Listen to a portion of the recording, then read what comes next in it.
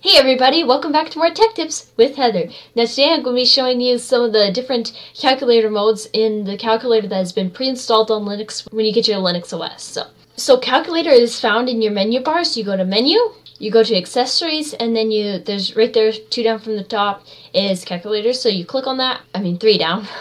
So you click on that and it brings you here. The first setting is basic mode. It's usually always set to that at the beginning. So this is basically for doing simple mathematics, finding out percentages, squaring it, and finding the square roots and stuff, that kind of thing. Just what you'd basically find on a simple calculator. So that's the one mode for doing simple mathematics. To see the other modes is you click this little arrow here.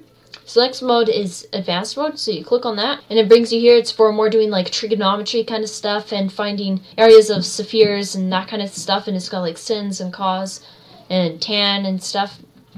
So yes, this is more for like the advanced mathematics that you'd be doing for like trigonometry and period calculus kind of stuff. So that's what advanced mode is. The next one is financial mode, so you click on it. So this has a lot to do with like finances, as you can tell from the name. One neat thing about it that I noticed was you can look at the different currencies from each country. So if you go to, you can select your country and your dollar and stuff. So I'm Canadian, so Canadian dollar, and then you can switch it to like Australian dollar, the Zeke Corona. We can go to New Zealand dollar. So $50 Canadian is going to be $56.95 in New Zealand. So yeah, that was a neat feature. It's got some of the other stuff like rates and stuff and terms and stuff for figuring out business mathematics and stuff if you're taking a course in that kind of thing. So next one is programming mode. This one I haven't yet figured out because yikes. But anyways, so guess this is for the programmers. So that's where you can get that.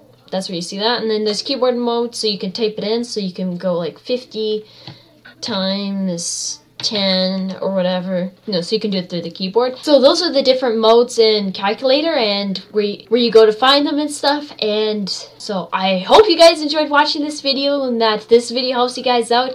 And thanks for all the likes and subscribers and comments that we've been getting. We really enjoy hearing from you guys, and I'll see you next time with more tech tips.